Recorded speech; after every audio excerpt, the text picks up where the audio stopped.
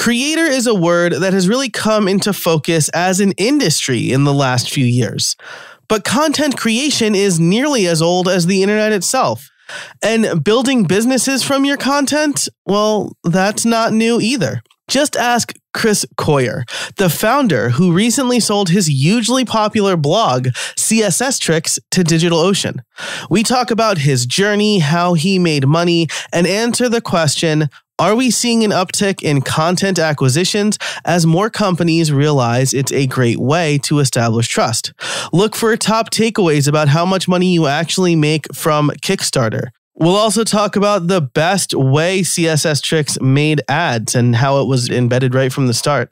And then the best thing that you as a content creator can do for advertisers. In Build Something More, we talk about gear, one of my favorite things to talk about. Sounds like it's one of Chris's too. And if you want to hear that and get ad-free extended conversations of every episode of How I Built It, you can head over to joincreatorcrew.com. It's just $50 a year. That's less than $5 a month.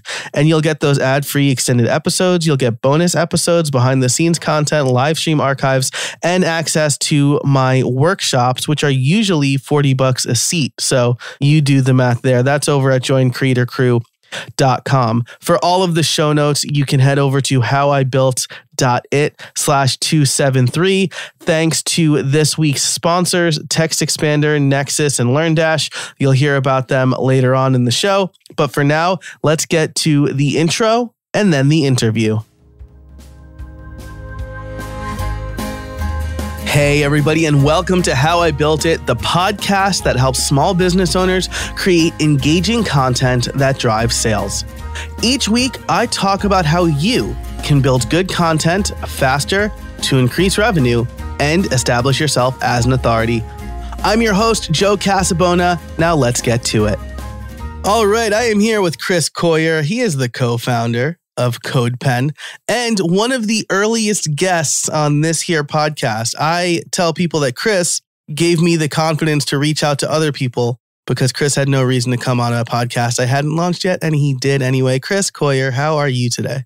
Fantastic. That's a cool story. And yeah, thanks for having me back. Second appearance. Yes, absolutely. My pleasure. I got to go on Shop Talk show all the way back in like 2014. Yeah. And I borrowed some processes. You shared, I think it was a GitHub document or just a page on your website maybe, that had a lot of really good advice for podcasters about, or for guests, like wear headphones and, you know, try to do an Ethernet connection. And yeah, it was one of those things where you email it 5 times and you're like, yeah, that should probably be a URL, you know? Yeah, exactly. And so I borrowed a lot from that. And then I got credit. There people are like, oh, this is a really good page. And I'm like, yeah, Shop Talk show. They're like really good at this. We still have that page, you know? It's stuff that you'd think would be obvious and is to some people and just isn't to other people because they're on Zoom calls and it's just like the quality is like fine. But you're like, it's a podcast. You're going to lose some audience if the audio is super bad. Yeah. And just throwing on some cans is like going to double the quality. The only interview I ever canceled right before we recorded was a guy who like ardently refused to put on headphones to the point where he's like, I don't even have headphones. And I'm like, you have a phone. Like you have headphones. Like you have a smartphone and that comes with headphones. He was like, it's never been a problem before. And I was like, I assure you it was. And the other people were just like too polite to tell you it was. Yeah, that seems like starting to be adversarial before the thing is even starting. And like maybe that won't be a very good show then maybe. Yeah, that's exactly right. I mean, you filled out the Calendly link. It even says like, I'll record in a quiet place and use headphones. And I'm like, why are you being so combative? But that's not what we're here to talk about. Since we're talking about headphones, yours look pretty sweet. What are they? I forget what they are, but they are sweet. I'm going to look. AKG K712s. And I liked them so much that I bought another pair for my desk because I'm sitting here in the booth. One negative part about them is they don't hold your ear so much that occasionally there's a little bleed from the cans to the mic, which I don't love. But I put up with it because they fit over my ear so well that I can wear them for like hours and hours at a time. Which if I buy the wrong ones, my ears get all sweaty and I get annoyed. Mm-hmm. It's almost like wrestlers wear those things over their head because they get like cauliflower ear or whatever. Like, yeah. That's awesome. And plus you got the Shure SM7B, which is very forgiving of like low noises. I know, but I'm like a weird. I'm always back and forth. I try different ones. I have this one that I was too nervous to use for this mic from Ear Trumpet Labs. It's beautiful, but it's a little more temperamental, and I haven't gotten to know her a lot. Gotcha. I almost impulse bought a Neumann microphone. I shouldn't even say almost. I did, but it was back ordered, and then I came to my senses. Back order is like the killer of impulse buys, I guess. Nice. So I shelled out like $800 for this microphone. Yeah.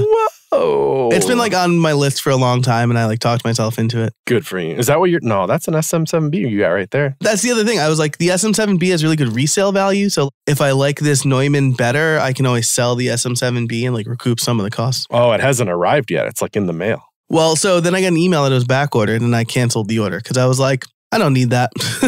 Wow. Buyer's remorse before you even got it. That's good. I know, before I even got it. Yeah. So I figured the money could be better. I'll tell you spent. though, it could be so temperamental. You never know with these things. It's not just going to instantly jump up your audio quality. It's just not that simple.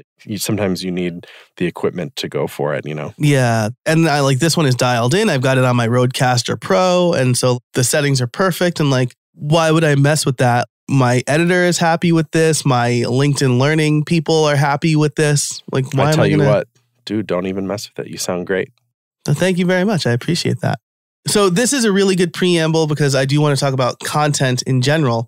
And you recently made public that you sold your, I don't know if it's the most popular, I don't know if it's your oldest site, but it's definitely a very well-known site, CSS Tricks, to DigitalOcean. So congratulations on that. Yeah, thank you. I guess it's almost 2 months, which is really squirted by, and it still feels extremely fresh to me. Like, was that last week? Yeah. It's wild because we're both kind of like active in the WordPress space. And I feel like since the pandemic, there's been just acquisition of like WordPress specific products. Yeah, this doesn't feel connected to that in a way because it's kind of like they don't care that it's WordPress. And as a matter of fact, I don't think I got any bonus points for it being. I think if anything, it was like negative points.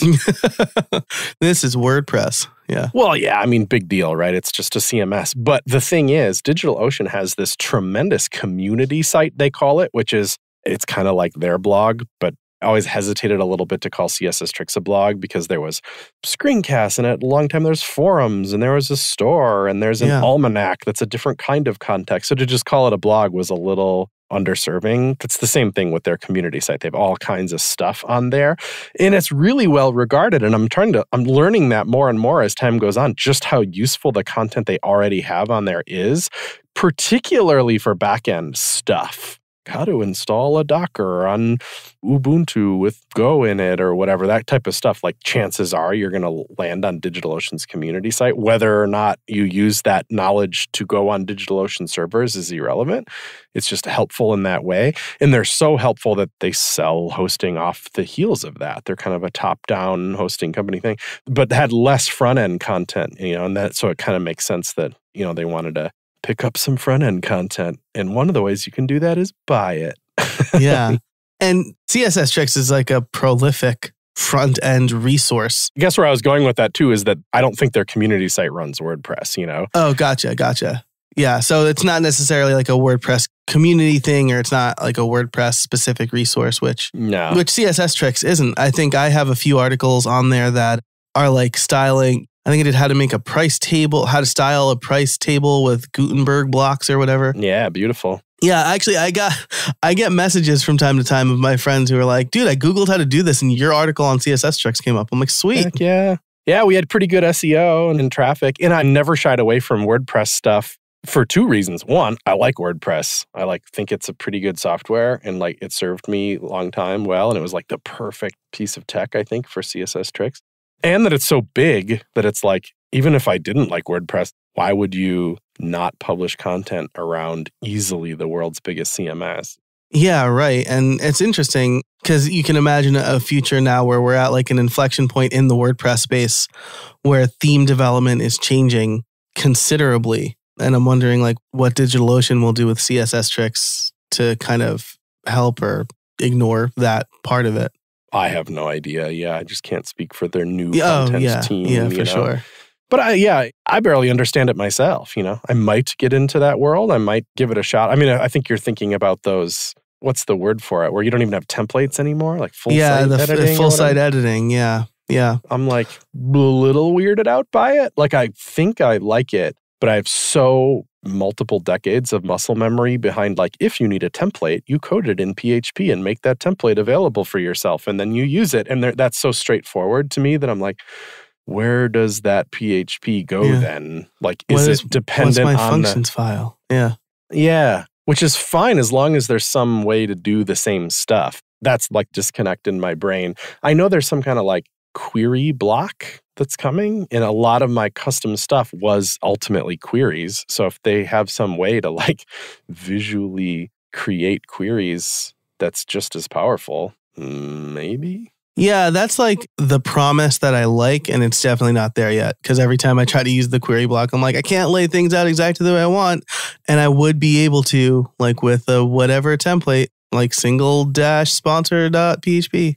Yeah, exactly. Oh, even the naming convention was nice, right? You didn't even have to, if you just name it right, it just becomes available where you want it. Yeah, right. Just I used to have the template hierarchy like poster like on my wall when I was doing like WordPress development every day. And I'm like, what is that? Right, singular. Yeah. I could see developing a distaste for it because it was so complicated, the waterfall of it all, but it was effective. Yeah, right. Totally. And I mean, like, yeah, once you like grok it, you're good, right? So, first of all, you gave a really good personal history over on WP Tavern's WP Jukebox podcast. So I'll link that in the show notes, which you'll be able to find over at howibbuiltit/272. Hope I got that right. 273. Sorry.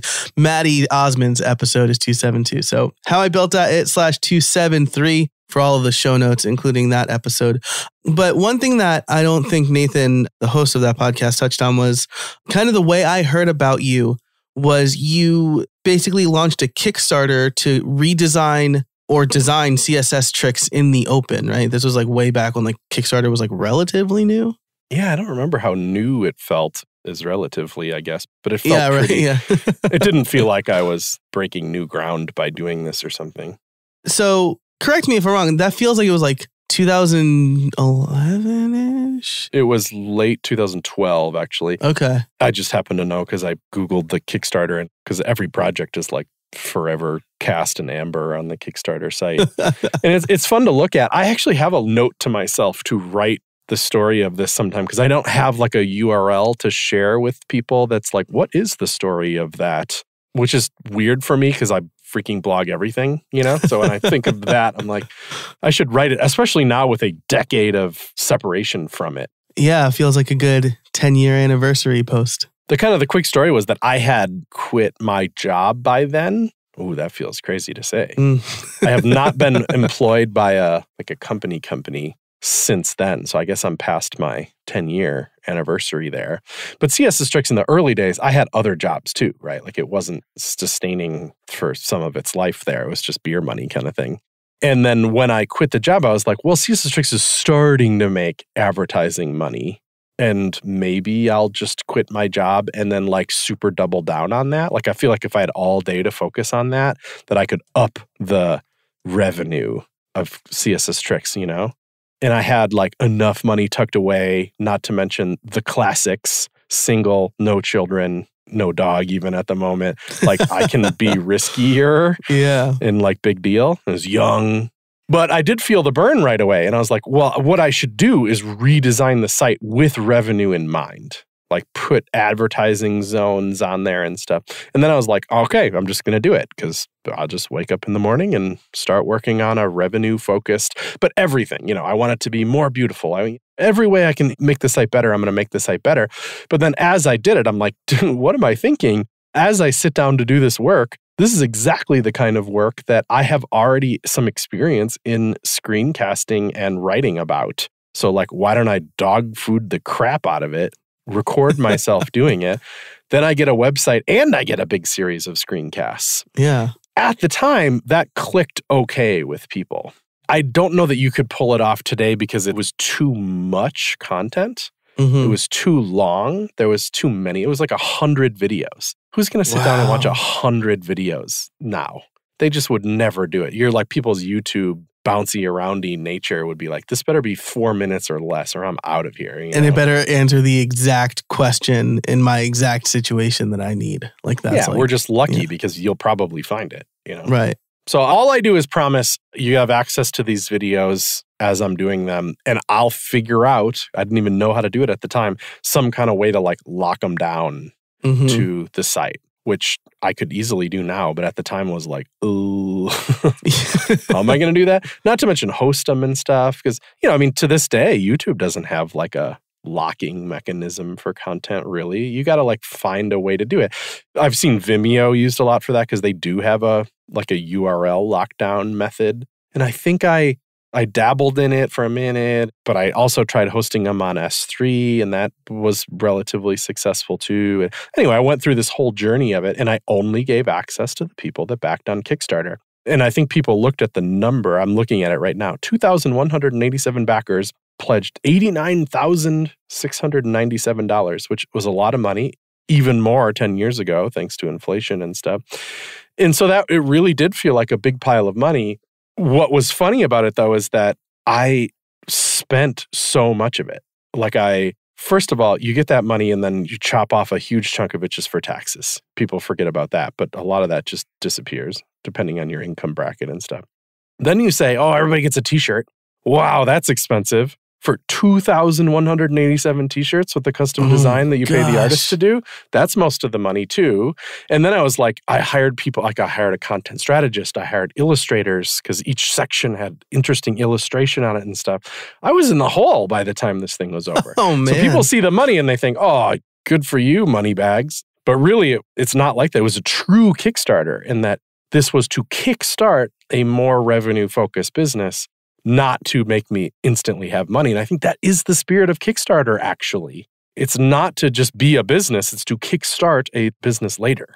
Yeah, it always rubs me the wrong way when like established businesses are like, we're going to do a Kickstarter. And I'm like, that's kind of weird because like you have the capital and the audience. So you're just kind of like giving Kickstarter a bunch of money to get money in advance, maybe? I don't know. Yeah, it's almost just like a rewards thing, which is not, I agree, it doesn't quite feel in the spirit of Kickstarter, but maybe that's brand placement and it like would bother me less if it was on a different, maybe a Patreon thing but it depends on how perceived successful your business already is.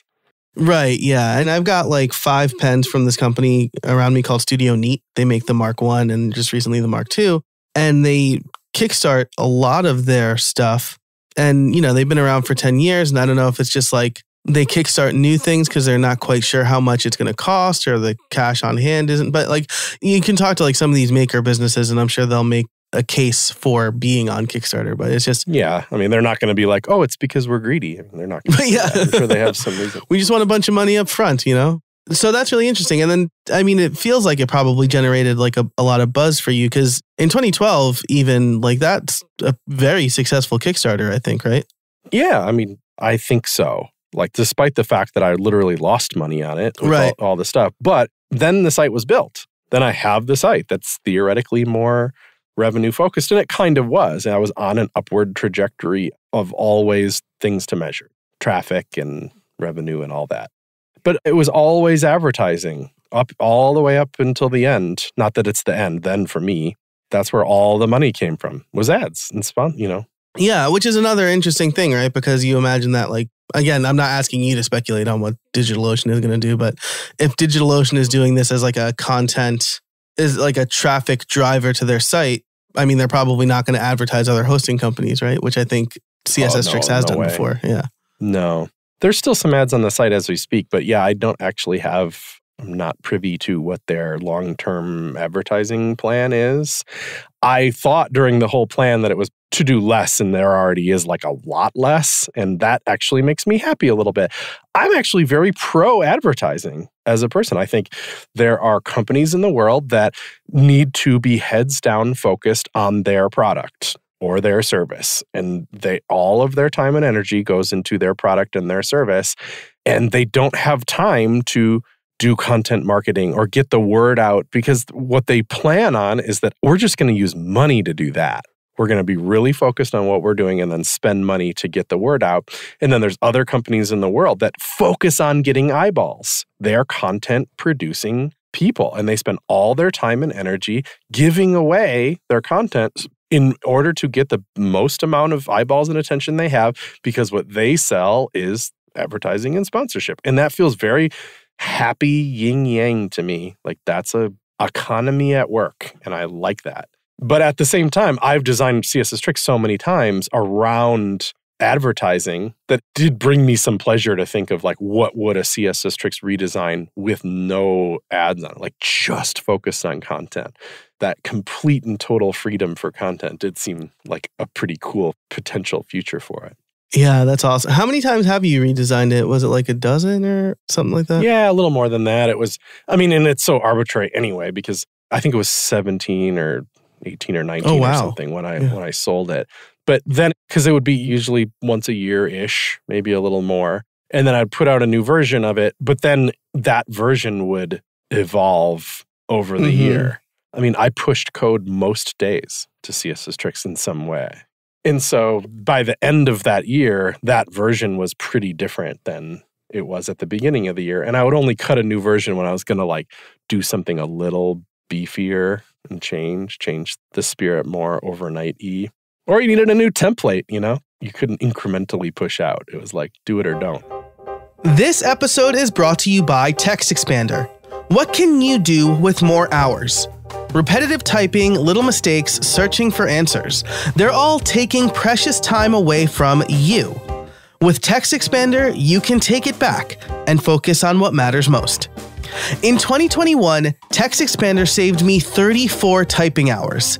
That doesn't even include the collective hours I would have spent looking for responses, links, resources, code, and anything else I type regularly. Talk about creating more efficiently. You will never need to copy-paste repetitive responses again. With Text Expander, your knowledge will always be at your fingertips with a quick search or abbreviation.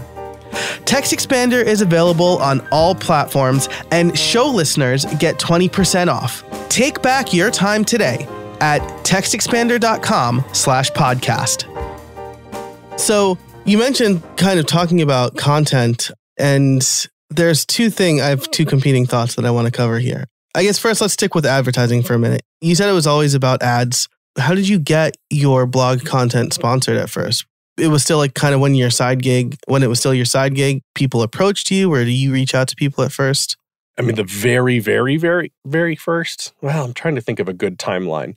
Definitely there was like an attempt at AdSense, Google AdSense. Yeah. And seeing if that would be magical. You know, theoretically, it's so algorithmic that it senses who's coming and what the content is on the page and tries to serve relevant ads.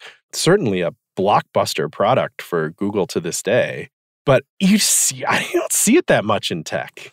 I feel like it doesn't click that well. It tends to be more generic stuff that AdSense serves. And I could never quite get it going for me in a truly profitable way. I wonder if that's because like tech savvy people already have like an ad blocker installed on their browser. These days, surely. But I mean, absolutely. Back in the day, maybe not. Yeah. To me, it was more like the randomness of like maybe their advertisers weren't flocking to it. So you'd get an ad for like a Jeep Cherokee or a blender, and you'd be like so blind to that as a developer that it didn't click. And then literally then they wouldn't click. And then, at the end of the month, you get $100 or something, and you're like, that's just it's making my website too gross and affecting of the performance or too much for $100 or whatever. And then I would get, one of the very earliest ones was just a company that reached out to me and said like, can you put this ad, here it is. It's a little rectangle or something. Or like, how much do you want for that or something? And I was like, how about $100? Because that's not gross. And I'll put it there for a month. And then I'll mark my calendar and take it down at the end of the month, or probably, if I'm putting my business hat on, email you 4 days before and say, your ad's about to expire. How did it do for you? Would you like to continue? We have special rates for the blue, or something. So that was getting me excited about that. And the early companies one of them was called TSD to HTML, which was like a big thing at the time, which is just give us your design. surely there's lots of people out there that are designers that don't know how to code yet, because it was like early days of the big print to web transition, I'd say. And I think that the target audience for CS is Tricks. In my head, I thought it was not a good fit because I was like, I'm trying to teach you to not need this company. So why is this company advertising on my site? But maybe it was people that tried and gave up or whatever. It seemed to work well enough because years and years they paid me money. And I would ratchet up the price on them. I would try to give them different placements and stuff like that. And, you know, it held on. It held on for a long time. Then for a long time, Treehouse was a sponsor. And that was the kind of thing that I would just shake hands at conferences and have some beers or whatever and be like, hey, maybe we should do a thing together, you know? It was very organic, you know? Never a me actually understanding how digital media works and putting together plans based on my deep knowledge of it. Never was that. Almost until the end, it kept growing and I kept having more experience and knowing how to talk to people and knowing how to sell people on plans. And then I would say now I think I actually do kind of understand digital media, but only my narrow niche of it. You know, like if somebody hired me to run Vox, I don't know that my skills would transfer perfectly. I mean, I'd probably do okay just based on my ability to write a cohesive email and shake somebody's hand. Maybe I would do okay, but I definitely don't have any formal training in how that works. But it just went up and up and up, you know? The game is make a lot of content. SEO gets better, your analytics slowly rise, you pay attention to what you're doing, you do right by the people reading your site, and you charge money accordingly for sponsors, and it all worked out fine. I mean, I'd still be doing it to this day if DigitalOcean didn't like make a decent offer and have me being so busy with other things in life that I was happy to set it down, you know? Yeah, absolutely. You know, I find my experience very similar in that I'm not like an advertising or media person. I'm like the opposite of a marketer, but I go to conferences, I meet people, I shake hands, and my network is the thing that has really allowed me to have a viable podcast business. You know, I've got like a full deck of sponsors for several months now, and I think it's all thanks to my network. I mean, some people are reaching out and they want to sponsor, but the people who are doing like a full year are like the people I know personally who are like trusting what I'm doing, and it's hopefully it's working for them. It seems like it's working for them. So that's amazing. And you'll learn that way. Like maybe you'll learn that those year packages are just platinum for you and that that's what you want to do. And maybe you'll learn that you regret selling a year because then it doesn't give you the chance to wiggle it up a little bit or like emotionally you feel like beholden to produce podcasts even though it's August and you need a break or something. I don't know. That's stuff that you'll learn about you and how you roll. And I'm sure you've learned plenty already. But right. Yeah. But like for those starting out, that's absolutely the case. Even like my WordPress podcast, like I got it sponsored for a year and I don't always have something to talk about every week, but I'm like, well, I have a sponsor, so I need to either do 2 next week or do 1 a week or have some in the tank. And yeah, it's like a creator's dilemma a little bit. Yeah, a little bit. I learned that about Kickstarter is that I did not feel good and I would never do it again because people give you the money first and then you're beholden to them and then you better come through. I much prefer the exact opposite to that. If I work hard and do a good job, then I want to be paid for it. But I don't like being paid before I do the work. It just doesn't sit right for me, like literally emotionally. Yeah, it's a lot of pressure. And I'm happy to sell year sponsorships for this one. It's like a well-oiled machine, but some of my newer projects, I might slow the roll a little bit and be like, let's do 3 months and just like see how it goes. Or like 12 episodes, just whenever the episodes come out, right? Maybe that's like the better model for a new show while you figure out the cadence. But that's, again, I would think a responsible buyer would just be like, yeah, fine, or whatever. Like, it's unlikely to me to see advertisers that I think they're buying you a year because you're giving them too good of a deal. That's what I think. Yeah, I definitely. They're like, look at that price. I'm going to buy it before he realizes what he's doing. Yeah. That's so funny. I usually tell people when someone accepts my proposal, no questions asked, I'm like, well, I should have charged a lot more, I guess. Yeah, you should have. There's no doubt about it. Do never question that. You're right. Yes, you should have charged more. That's absolutely right. Yeah, you're very unlikely to hit their exact budget on the head. You have come under their budget and they're happy to pay. Right. If you ever have this thought like, I'm not sure my show is worth that much or whatever, be like, it's worth whatever they say yes to. That is what worth is. Yep. And Lexi Graham from They Got Acquired, she gave some really good advice. Like, start high. You can always come down, right? If someone says, oh, well, that's a little bit too high for me, and you don't have any sponsors and you're just trying things, it's come down $50 or whatever.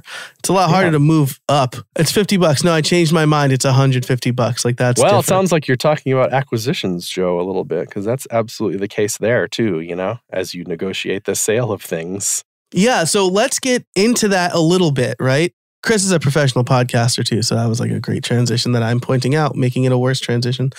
When you sold CSS Tricks, DigitalOcean approached you, I think you said? Yeah, they totally did.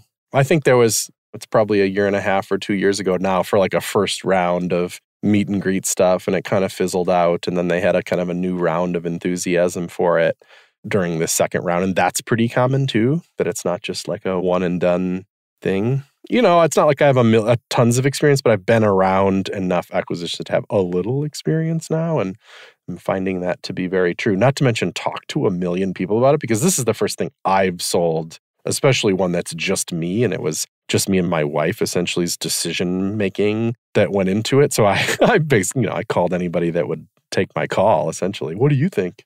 And learned a lot about their acquisitions through that. So I have experience just second-handedly through that. Yeah, they did reach out to me, and we kind of took it from there. So when they reach out, if they reach out with interest, I would have a really hard time being like, yes, this is a done deal. And then like they disappear for a little while. What did that feel like before or were you just like, well, that's business, I guess, and maybe they'll come back around? Or were you like, dang, I was really hoping they would buy it like today?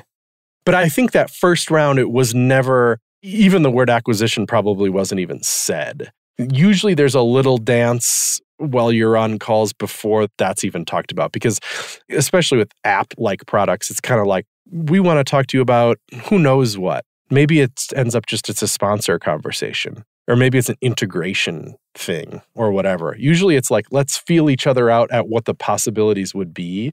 Even if they know they're kind of interested in integrate and buying the thing, they usually just won't say it immediately. Yeah. But they were actually pretty straightforward the second time around. Maybe they wanted to go a little faster or something. And then to their credit, what I liked about the process is, the concept of a ballpark, where they're like, can we get those conversations out of the way first so that we're not wasting each other's time? Because if your idea is X and mine is Y, then we're done. Like literally bye, Yeah, there's no like way to come closer. Right. I was probably more willing, feels weird to say on the podcast, but I'm willing to admit my mistakes a little bit. It's interesting to talk. I was so naive in a way that or maybe it's just my personality, because I'm not sure I would do it differently, but I would cough up anything. Joe, if you wanted to look at the analytics of CSS Tricks, I'd just invite you to the analytics thing. Like, I've never cared about stuff like that. In fact, I publish yearly on CSS Tricks with analytics data and stuff. But it'd be more than that. I'm like, oh, you want to look at this and this and this and this? Like I said, I don't know that I regret it, but I was pretty open and open the kimono, look at what's happening with the business, because I wanted their ballpark to be informed. Yeah, you didn't want to get like a giant number and then they look at the analytics and they're like, well, we got to scale this back, right? Because like once you get that number, I don't know, maybe it's just me. Once I get a number in my head, I'm like pretty anchored to that number. Exactly.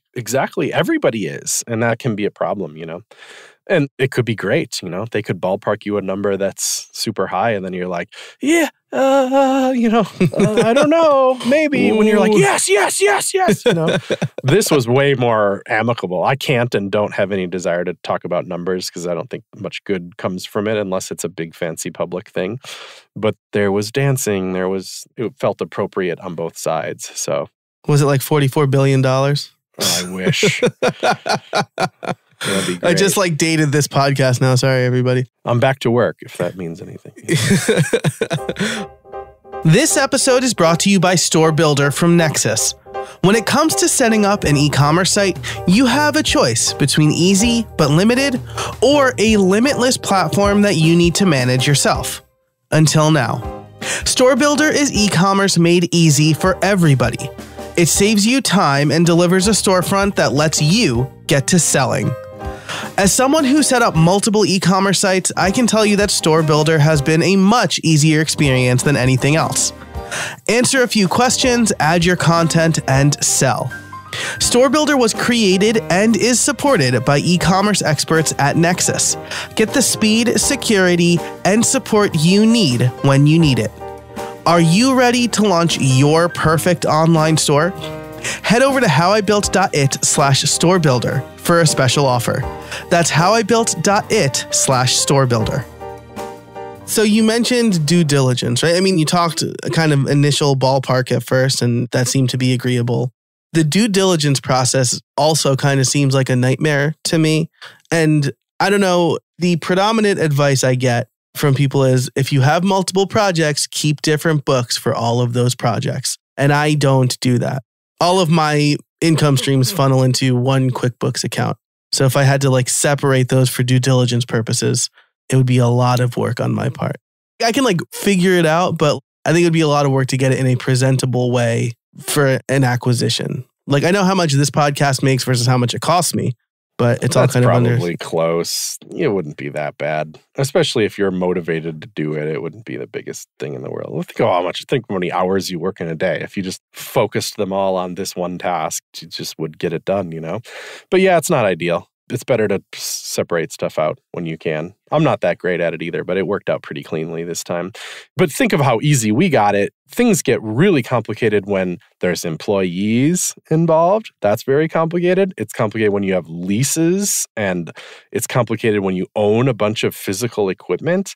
Think if you were selling a yoga studio or a gym where you had a bunch of employees, you had leases all over town, you had buildings full of equipment. That's when stuff gets hairy. In tech, you're here's my GitHub credentials or whatever. It's easy comparatively. Yeah, right.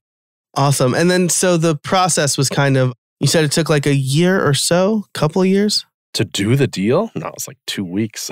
It was so fast. Sorry, I mean the whole process. But I guess once the due diligence was done. Yeah. Right. The big lull in the middle there is kind of irrelevant. By the time they contacted me for real and we're talking about, they're a public company.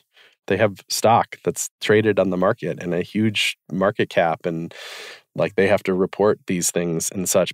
So their activities are also public. They took a huge round of funding. They had bucks. And when tech companies have bucks, there's only so many ways to spend them, You can hire up and stuff. You can do marketing plays and you can buy things. And in their case, buying things makes sense at the scale that they're at. So they had an appetite to close this deal, and it worked out great in that way. So when we were talking about it, they were here's very clearly the reasons why we're interested, which I appreciate. There's nothing veiled. They are very upfront and honest about everything. It was a pleasure to talk to them the whole process because they could just talk so frankly about everything. And the team they had in place was good to work with. It. They had some acquisitions under their belt as a team already. Because, you think of companies as being full of these genius people that do this all day. Not necessarily. Sometimes the acquiring company is somebody who's doing an acquisition for the first time in their lives. Right. On the other side. That's really interesting. That's really interesting to think about. And so to get into the content creator stuff, I assume it was kind of a big weight off. Was it a big weight off your shoulder? Were you happy that it was done? Was it a little bit? Bittersweet is usually Bittersweet is the exact word I was looking for. Kind of. I'm still processing, to be honest, what the emotions of it all. I'm just starting to feel some of the relief of it. And I'm still contractor for DigitalOcean now for a while longer, which requires some work and stuff, So that hasn't totally fallen away yet, which of course, because there's a bunch of technology, there's stuff to move and explain and help with. And I very much want to be. I want the site in good hands, and I want them to know everything. Even when I'm not a contractor, I'm still here to ask anything you want. I want CSS Tricks to thrive. Of course I do. That's good for everybody involved if it continues to do great. Yeah, absolutely. That's fantastic. So moving into the content creation stuff, first of all, you put out a ton of content, right? Between what was your CSS Tricks, and then you blog for CodePen, and you blog on your site, and you have at least one podcast, and you write books and stuff. Books? Multiple books? Yeah, kind of. I mean, I wrote a WordPress book a million years ago. That doesn't require any, Jeff Starr has totally taken over that operation as of a long time ago. I wrote one for A Book Apart, which is a real book because it was really printed, distributed and such. And then I kind of wrote a book in quotes, for CSS Tricks that was just a attempt at selling some kind of paywalled content, essentially. And it never even hit paper. But I just called it a book because you could kind of sort of read it like that. And I made like a PDF of it that you could read like an ebook. But the biggest time suck was all the sponsor stuff. Sure, there's a lot of writing and wrangling other writers, but it was more work to deal with sponsors.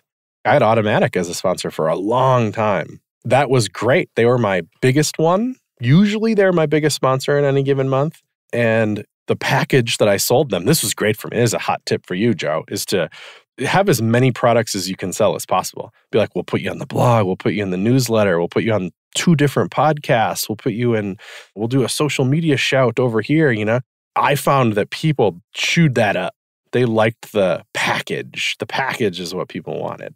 And Automatic liked that too. They're like, we'll hit people multiple times in multiple places and whatever. They get, hey, we'll do video over here. We'll do audio over here.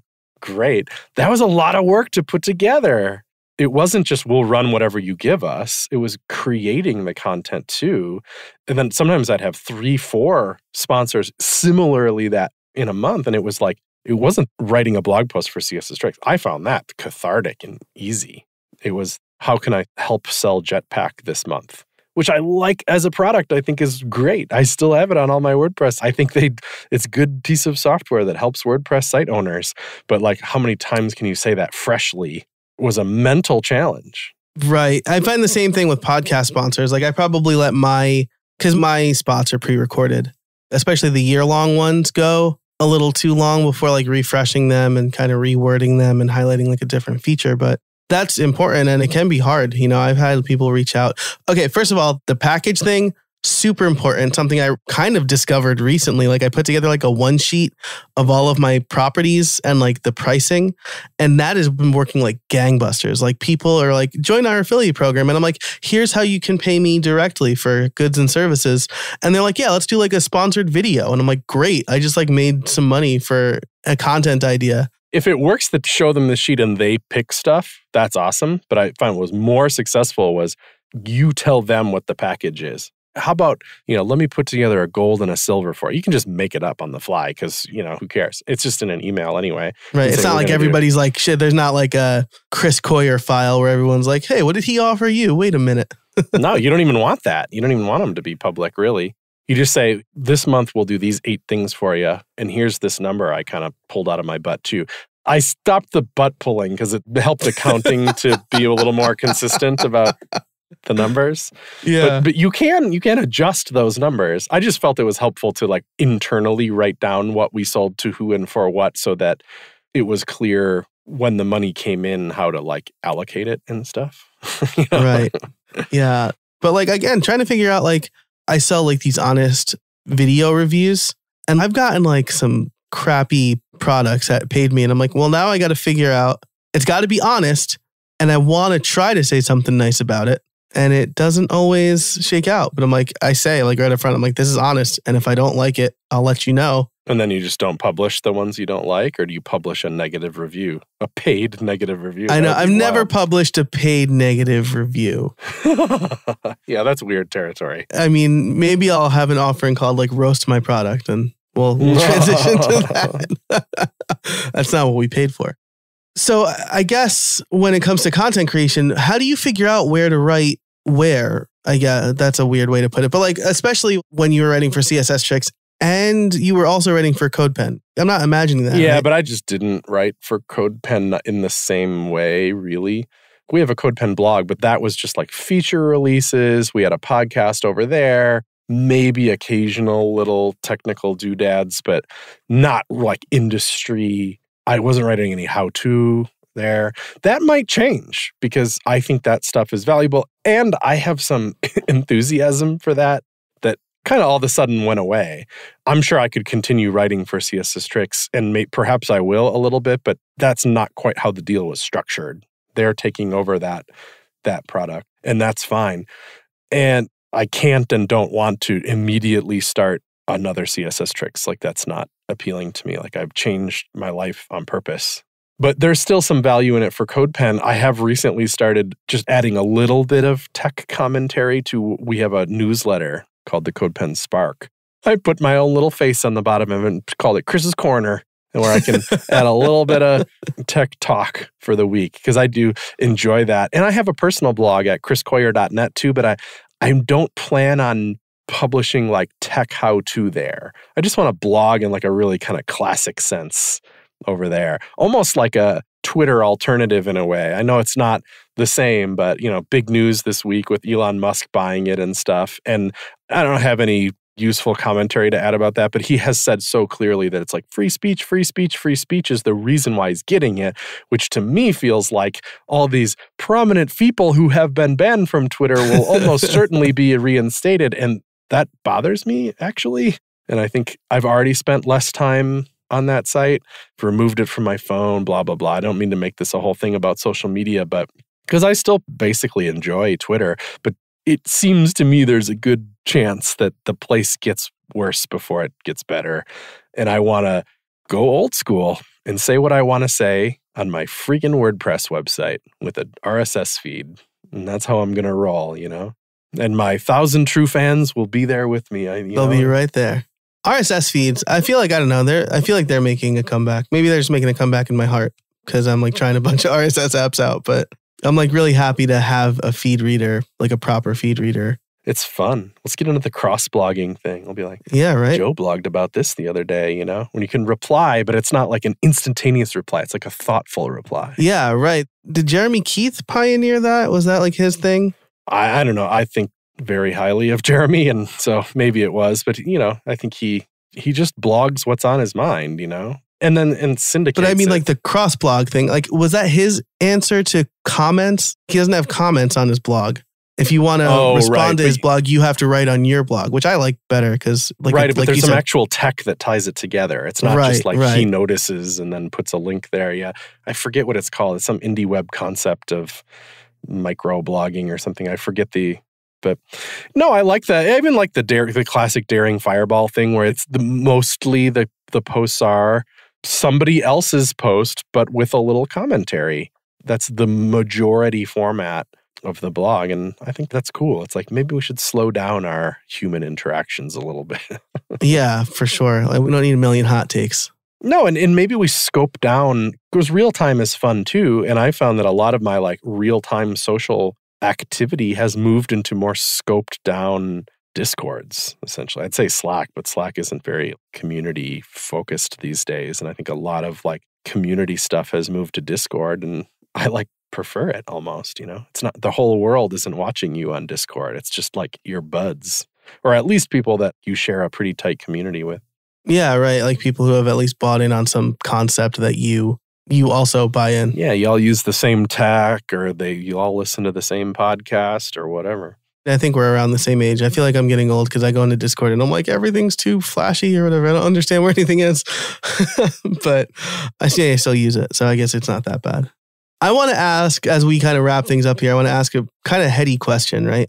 Which is, I feel like over the last couple of years, especially, we've seen an increased activity for like content property acquisitions, right? Obviously, we know like Spotify has bought up a bunch of podcasters and podcast studios, and Amazon's doing the same thing. And CSS Tricks has made this sale, which I just feel like acquisitions have been high since the pandemic. And I feel like we're seeing a lot of content specific properties also get bought up at this point. And I'm wondering if you have noticed the same thing or kind of your thoughts around that topic. Yeah, I wish I knew more about it. I got some of almost the opposite sentiment from some people that's like, how'd you manage to sell a blog? Because I can't point to a lot of blog acquisitions, straight up writing. The podcast one is obvious-ish with the huge Joe Rogan deals and crazy crap like that. And what was the other? Gimlet, but those are pretty high profile. I'm sure there's plenty of other ones that were smaller in scope than that still happened. I don't know.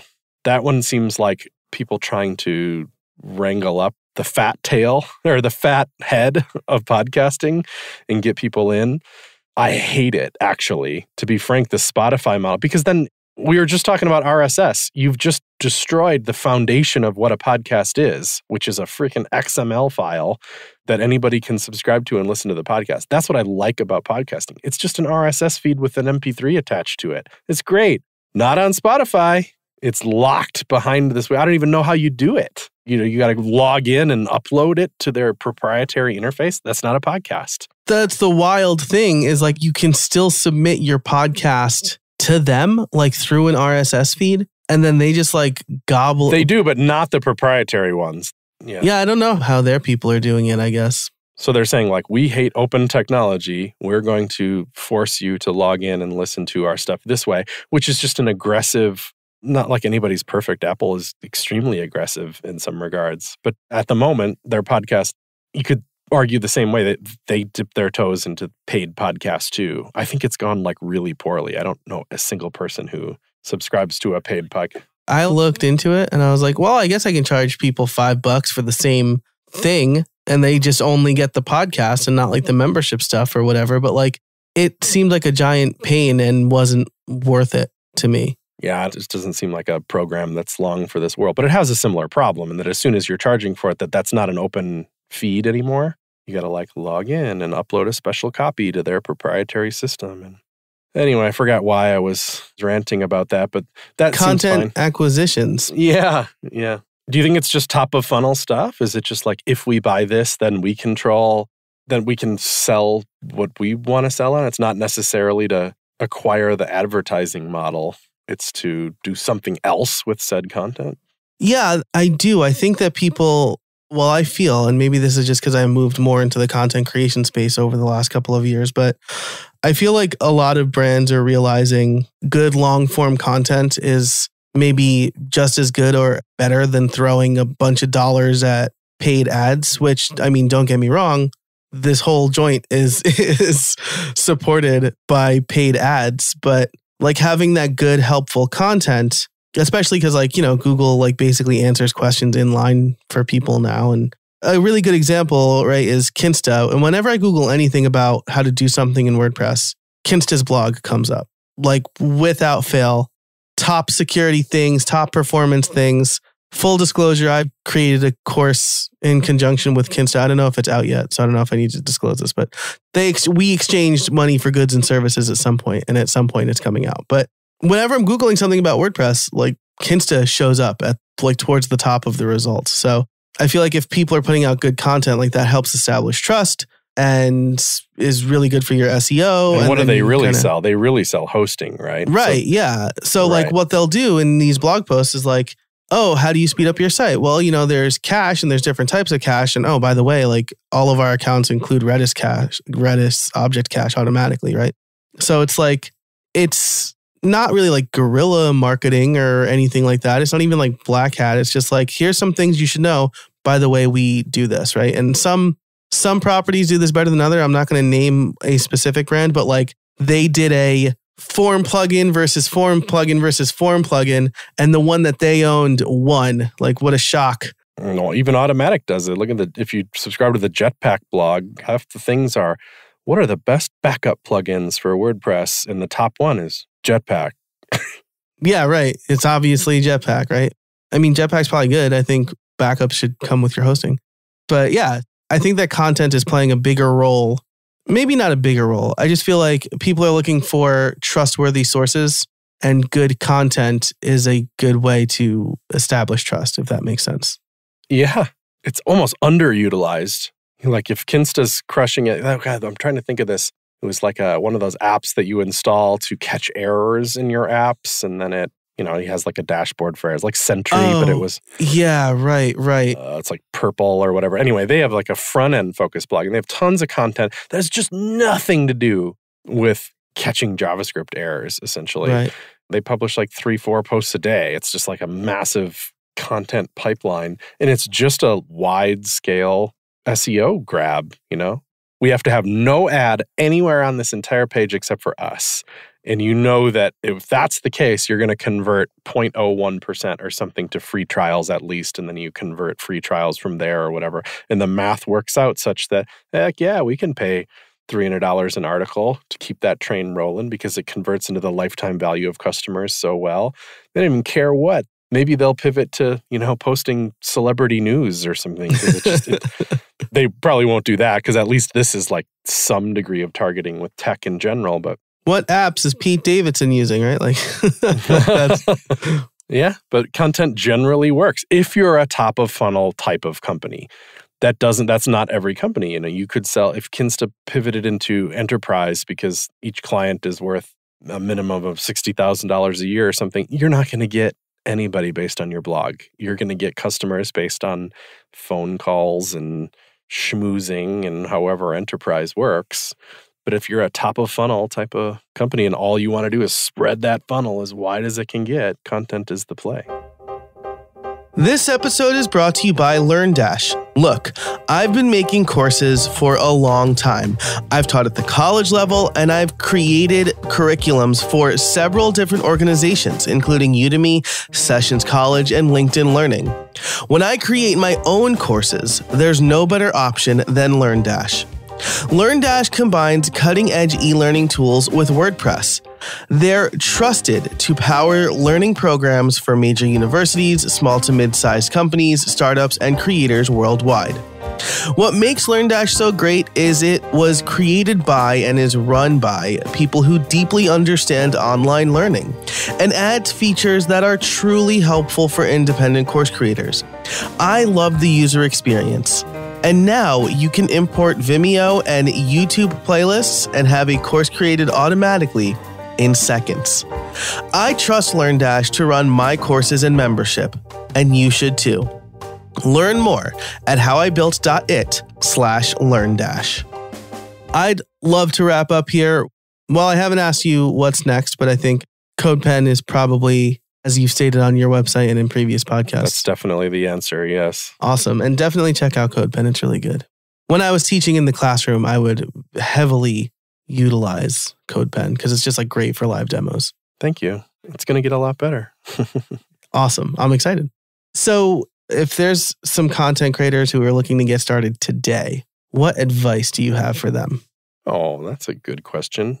One thing that occurs to me, that it's not a mistake necessarily that people make, but if you think if you want to get in on this content acquisition concept, that you shouldn't probably blog at joecasavona.com, right? Because you can't sell that. That's your name. So maybe don't do that.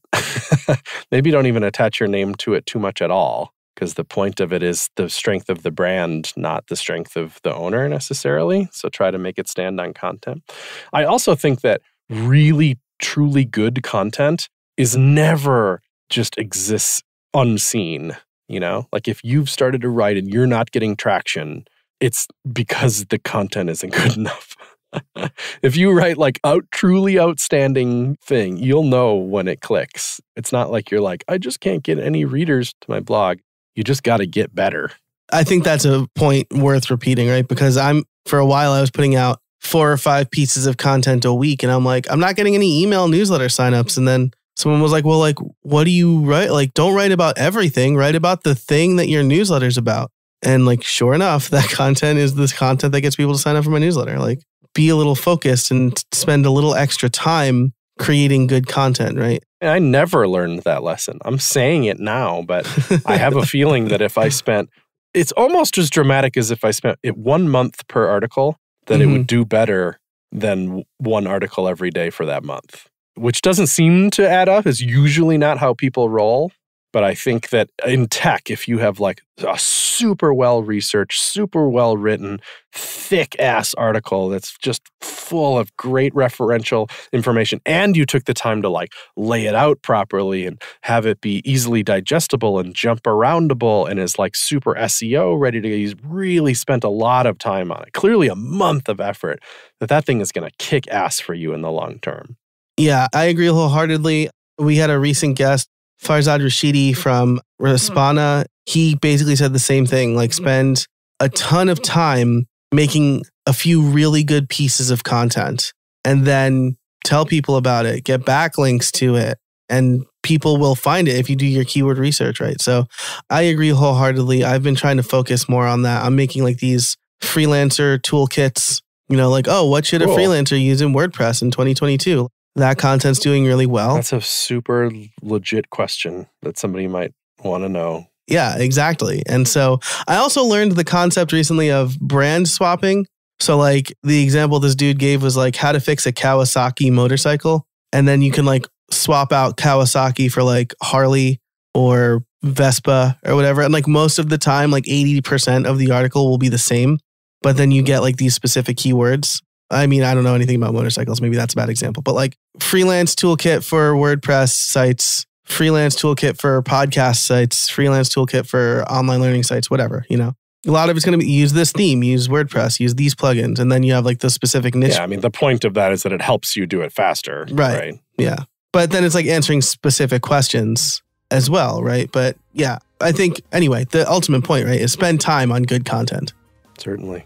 Awesome. Well, Chris, this has been a blast. We've been talking for a long while now. I want to be respectful of your time. If people want to learn more about you, where can they find you? Well, let's just do my personal website, which is usually what I do anyway, but it's my name, Chris Coyier. That's COYIER.net. Awesome. I will link to that and everything we talked about in the show notes over at howibuilt/273. Chris and I will chat for a little bit longer after this ends. Ad-free extended episode for members of the Creator Crew. You can sign up over at howibuilt.it/273 as well. It's $50 a year. That's less than $5 a month. I paid $6 for an iced coffee recently. So lots of value there. Chris, thanks so much for spending time with us today. I really appreciate it. My pleasure, Joe. Take care. All right. And thank you. Thanks to our sponsors. Thank you to everybody listening. And until next time, get out there and